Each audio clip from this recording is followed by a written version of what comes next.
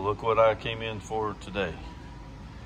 The whole floor on this side and the other side are both covered in fuel.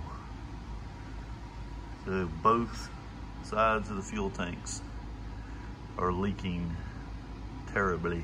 So in case anyone thought owning an airplane was just all fun and games, planes tend to manufacture problems. So last night I filled up with gas in the front and rear tanks.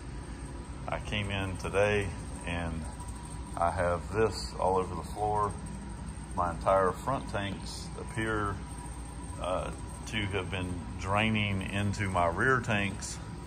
So I've had to rig up a drain here to drain all. Luckily I've got a 100-gallon tank to drain it into, but I'm having to drain the rear tanks to put into this tank so that the front tanks can drain into the back tanks, because what's been happening all night is the front tank has been draining into a full back tank. It didn't have anywhere to go, and so it just spilled over into the floor. So I've got about probably half a tank of gas out of the front of both sides that has been draining into the rear tanks all night. So I came into a completely wet 100 low lead floor. So now I've got to go find the drain valve and take it out to see what in the hell is going on with the gas tanks. All right, so what has happened is we had a fuel leak in the airplane the other day, and we spent about 3 hours last night draining all the fuel out of the tank.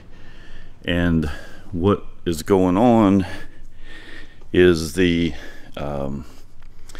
fuel selector on the left hand side is leaking, and this airplane actually has the ability to pump fuel from any one of the tanks to either one of the engines.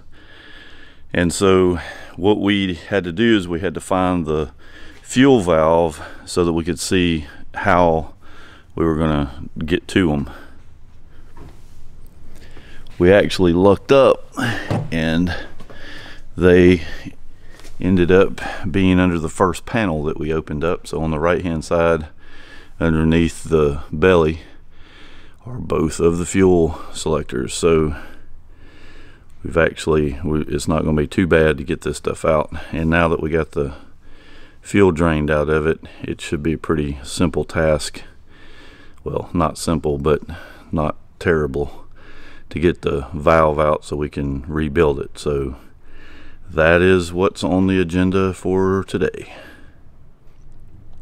All right, so what we have here is the left fuel valve, the right fuel valve, and then we've got, if you look back here, we've got 1, 2, 3, 4 fuel lines that are actually coming in from the tanks.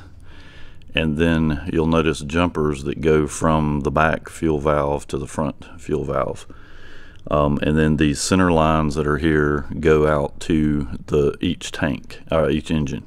So this one goes to your right engine. This one that comes out right here is going to the left engine. So what's happening right now is, because all of these things are all interconnected, if either one of these fuel valves goes bad, then it allows fuel to leak from one tank to another.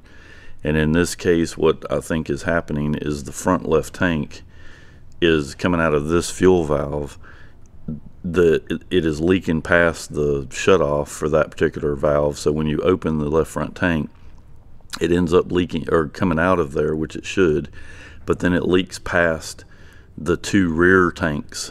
So and I'm assuming that it's probably these two bottom ones down here that it's leaking past.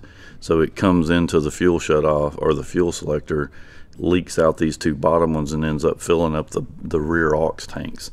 And so what was happening is because of gravity, it was trying to equalize. So as long as that front valve was open, it was leaking into these. They were trying to equalize with full tanks in the back, and it had to dump that gas somewhere.